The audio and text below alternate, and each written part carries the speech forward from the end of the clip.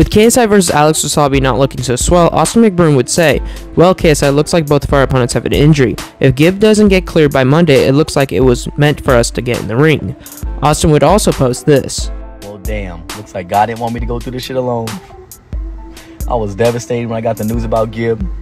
Then Jake's event gets canceled. And now KSI's event is about to get canceled.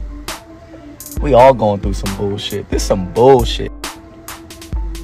In all seriousness, I hope we can all figure it out. Because everybody wants the shit to happen. It needs to happen. Why is this happening? Damn. At least my event is postponed.